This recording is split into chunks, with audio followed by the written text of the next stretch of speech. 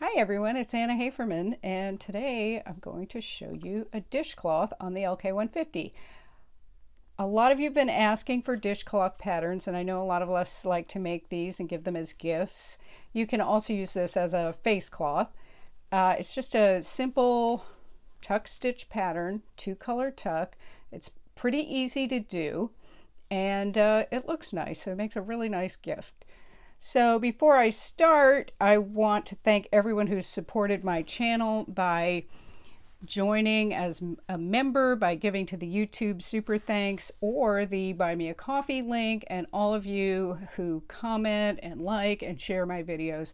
I appreciate it, and it really does help me to make more videos. So to do this, I'm using this brand new yarn that Premier sent me to review, and this is called Minikins. It's a 50-50 cotton acrylic blend, and it comes in these little 50-gram balls, which is perfect for this project because you need 2 colors. So you just need 2 balls of whatever color, and you can probably get 4 of these dish towels out of 2 balls of yarn. So it's nice and soft and springy. The cotton makes it absorbing, and the acrylic I think just makes it dry a little faster. So I blocked this one. It came out really nice. You don't have to block these, but I did just for fun to see how it would come out. So this yarn also comes in a lot of colors, and I want to thank Premier for sending these to me.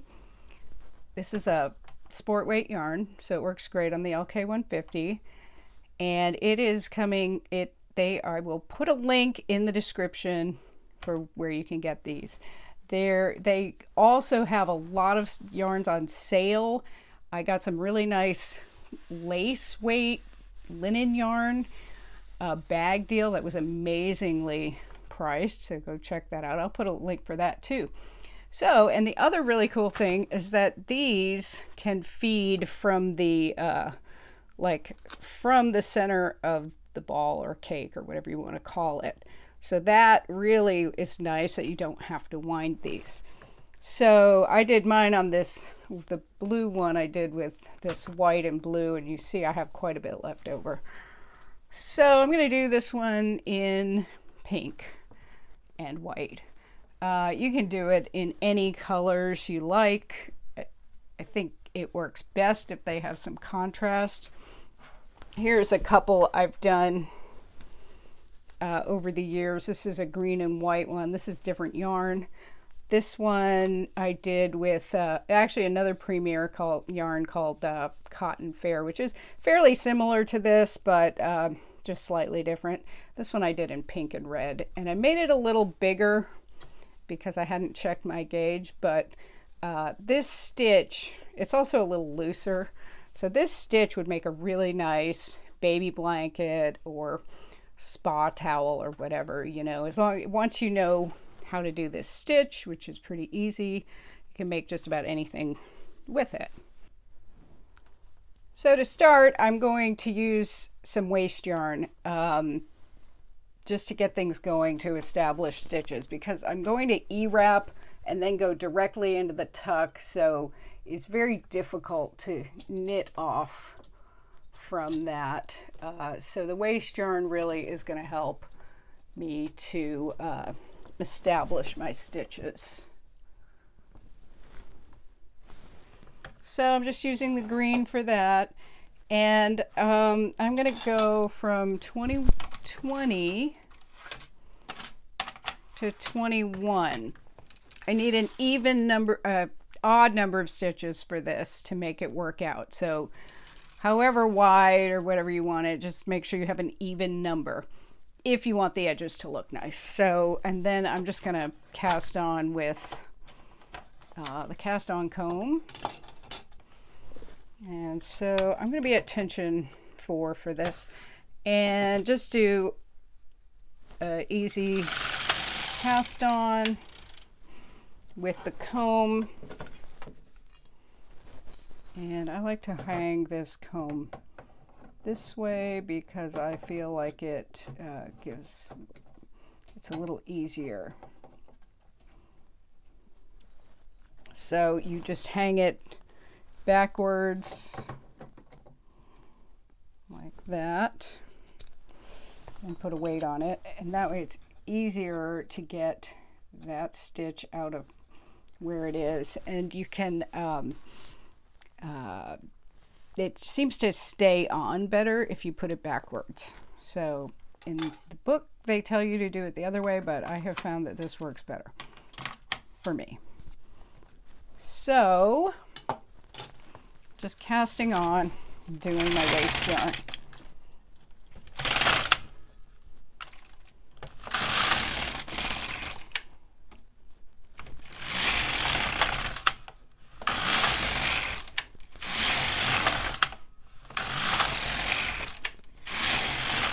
All right, so then I'm going to cut the waist yarn. I'm just cutting that, and I'm going to get rid of it now because I'm going to thread the other color.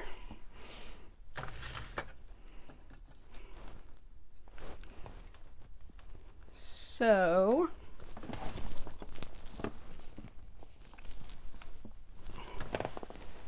I've got the pink I pulled out from the center of the little skein, and these feed pretty easily from the little skein. You probably want to pull a little bit out at first so it flows smoothly, but then just put your the color you want on the edge, put it on the right, and the other color, which I guess we'll call the contrast color, we'll put on the left. So just park that and just make sure that it's flowing pretty freely to start, which mine I hope is. The white I used on the first one, so it is flowing pretty freely now. So, but once you get it started, it's pretty easy.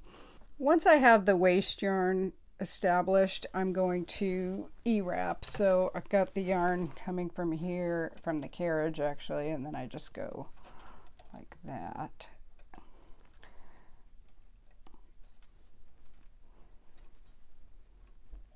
And E-wrap all the way across.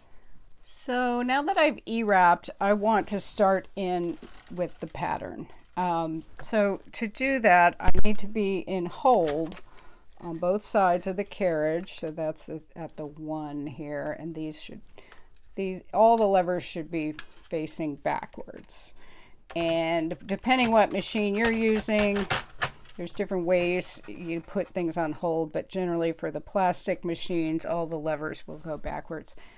And the reason I use the waist yarn is, well, a couple reasons. First of all, I want to weight it down.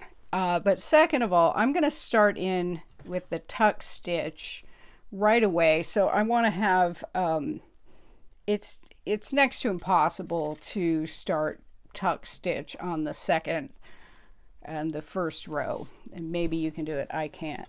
So to do that, I'm going to be tucking every other needle. And since my needles are out here, I'm going to push them all back to upper working position. That's right here. Not all the way back to working position or everything will fall off the needle. This is upper working positions right about here. There's the little oval. So I'm going to push everything back to upper working position, and then selecting them, I'm going to pull, starting with the second one here, I'm going to pull those to hold, and these. Okay. And it's important to start with the second needle to get the pattern to work out right. If you want white around all the edges, that's what you're going to have to do. So that's what I'm going to do. And I've got my carriage in hold. I'm going to go to 0. These are my first 2 rows. So these are going to hold. The ones back here are going to knit. So I'm going to do 2 rows.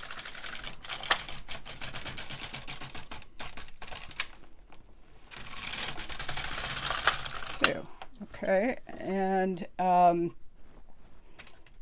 make sure everything looks good. And then I'm going to take this white yarn and park it over on the right hand side. And I just do that by going over here. It's coming, I usually just park it right here. So then I have the pink, or whatever your contrast color is. I'm going to thread that. So then here's the pattern. What we do is the stitches that are in hold, which is all of these up here, I'm going to push back to upper working position, and then I'm going to pull the other needles that are back there to hold. So, and then I will knit, that one went back a little too far. I'm going to knit 2 rows.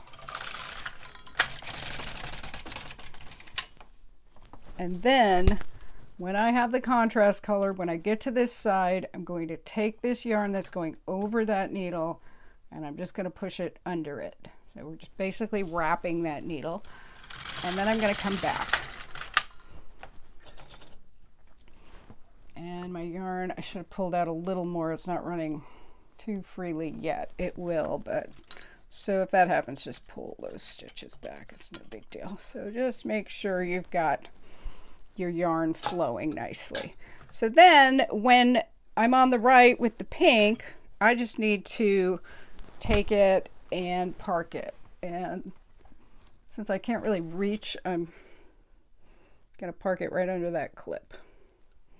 That'll work. Normally I would do it, you know, park it on the left hand side of the bed, but since I'm knitting side saddle, I'm gonna do it that way. So now then the pattern goes like this, and so that one pretty much automatically wrapped itself. So now what I do is push the needles in hold back to upper work, and then the needles that are in work out to hold, and then I knit 2 rows. Now when I get over here with the white, because it knits the last stitch, I don't need to wrap anything because there's nothing to wrap. And then I knit back. And then I change yarn. So now I'm going to put the, take the white out and do the pink. And at first it sounds a little laborious, but it really goes pretty fast once you get going. So I changed color. I'm going to push back the front ones, the needles in hold, and then I'm going to push out the ones in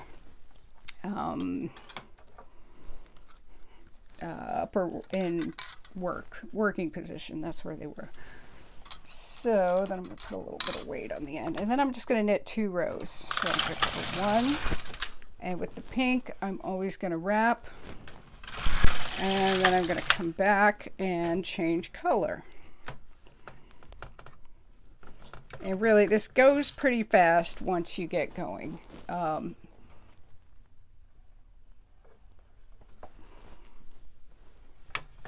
So I'll change color, then all I do for the entire pattern is push the needles in hold back to upper work, push the needles that are in work out to hold. So that's it, and then I knit 2 rows. I don't have to wrap with the white, and come back. Then I change color, push the ones in hold, go back only to upper working position, and the ones back here in working position go out to holding position. So this, it looks like that on the back, and then the front will be this stripe pattern, and that's, you know, we did some 2-color tuck before and it does amazing things. It's really my favorite kind of pattern because it seems kind of like magic. So remember to always wrap that pink. You don't have to, but it makes a nicer edge, I think. So if you were doing something with this pattern where you were seaming it, you probably wouldn't have to wrap. So it's up to you, of course. So I just continue with that. And, you know, this pattern can be used for anything, like a baby blanket, a scarf, anything square or rectangular, it will work. So push those back, push these out, and knit 2 rows. You don't have to wrap the white. So that's all you do. And you just keep going for 100 and I think it was 120 rows, and that's it. The things I can tell you are occasionally this stitch will seem a little, it'll get a little tighter on this side just kind of by the nature of the machine and how knitting goes. So sometimes I'll pull it out a little. You don't have to do that. Pull it back a little. The other thing is, suppose you're talking a lot and recording a video or something like that, and you can't remember where you are, like which, my carriage, I haven't put any yarn in my carriage yet, so I'm like, where am I? So it's pretty easy to tell what you need to do. So if you see, you look at your stitches, and I can see that there are 2 white yarns tucked on the stitches. I don't know if you can see that. So there's like 2 strands of white coming over and 1 pink. So you know those are the ones that tucked the last time. So therefore, you're going to use the other color. So it's just that's the way you tell. And also you can see these single stitches are white, so that means you do pink. But I think the easiest way to tell is the 2 strands of whatever color, you know, you just did those, so it's going to be the other ones. And if you can't remember, if you push back the right ones and if you changed it, first of all, these are going to be in work if you didn't change it, so that's one clue that you would need to push the needles back. The other is you look at those tuck stitches, they're out to hold, so obviously you just did those. So we'll push those back because these are going to tuck this time. Okay, so that's really it. So we're going to do 120 rows. We're always going to wrap this stitch needle, and then we're going to change color. And this is a fun little project. It doesn't take that long once you get going. It doesn't take a lot of yarn. So I weighed this after I was done. It weighed 24 grams, and 2 of these are 50 grams, so 2 of them are 100 grams divided by 24. You can get probably 4, you should easily be able to get 4 dishcloths out of them.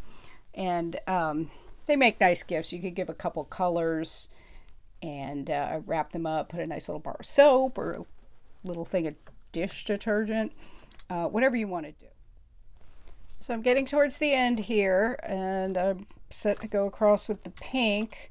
One thing is, if you when you move the yarn around, or when you move it around a lot, it gets kind of slack in the feeder. So all you really need to do for that is you can either pull it back from the ball, or you can just kind of hold on to it. I don't know if you can see me here. Let's see. You just kind of hold on to it. Sort of hold on to it and move the carriage across, and you'll feel it connect, and then you're good. You can let go. So I'm going to do 2 more rows of pink.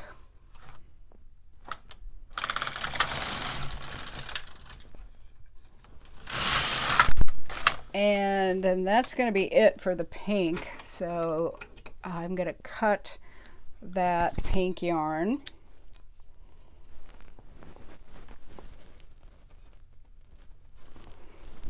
And I'm just going to weight it down with a clip.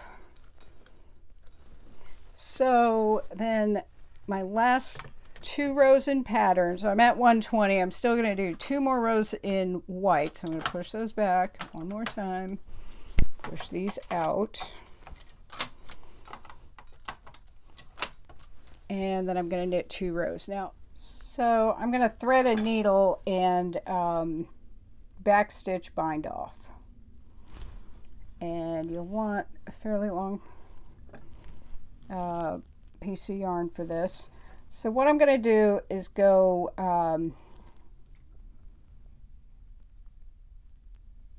into the first stitch and in the front of it, and then in the back of the second one. Now the second one, you make sure you go through that pink one, because that's the actual stitch. Then go back to the first one, skip the one with the pink, and go through the back of that third one. Then when you go through here, go through all 3, the pink and under that yarn there, and then go through the back of that pink.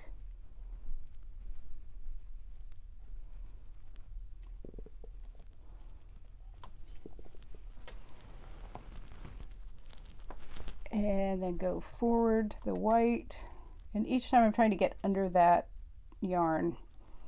You can either go over or under, but just make sure you do it the same way. And in the back of that one. So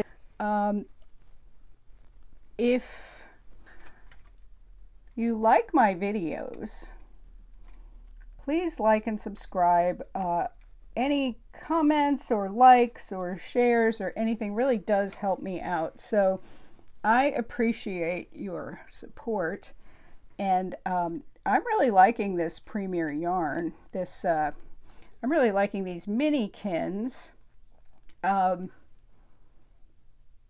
really like that they come, you don't have to rewind them into balls, into cakes. That is a nice little feature, because so many yarns for machine knitters, there aren't many yarns for machine knitters. So but I mean, we can use a lot of yarns, we just have to wind them into cakes usually.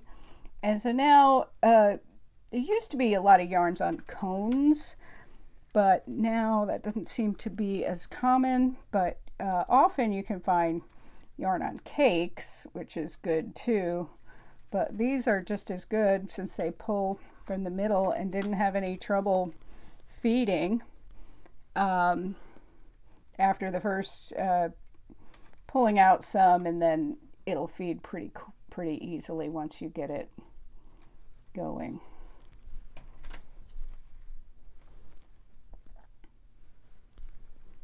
So when you get to the last needle, go through that last one, then you still go back one, go through it again, and then just go through it from the back one more time, and that should close it up.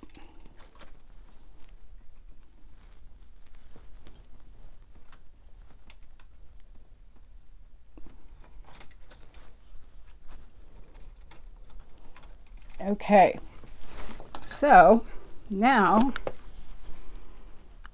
let's see what we got here. Taking off my clips. So to get this off, all I would have to do is go forward with everything and back with everything. We still have the waste yarn, so go to the side without the tails. So there's 2 sides. This one has the tails and this one does not. So I will clip that last stitch there, just that green one. And you know, make sure you're not clipping any pink or white. Clip. And then you can take this tail over here, this top one, and just pull it out. And it should come out pretty easily. And then, there we go. Anyway, here it is. I've woven in all my tails, and the back looks like this. It has a lot of nice texture, and the front gets this really nice striped pattern. And here's Claudine, who is coming to check it out. The Minikins are great. It's nice and soft. It goes through the machine really well, and it feeds from the little cone cake, whatever you want to call it. So it works great, that you don't have to wind anything up. The gauge I got was 20 stitches by 60 rows, equals about 4 inches. So 40 stitches, actually it was 21 stitches. 41 stitches by 120 rows is about 8 by 8. And let me know. I've got links in the description for the yarn. Comes in a lot of colors, so go check that out. And so check it out. And Claudine says, hey.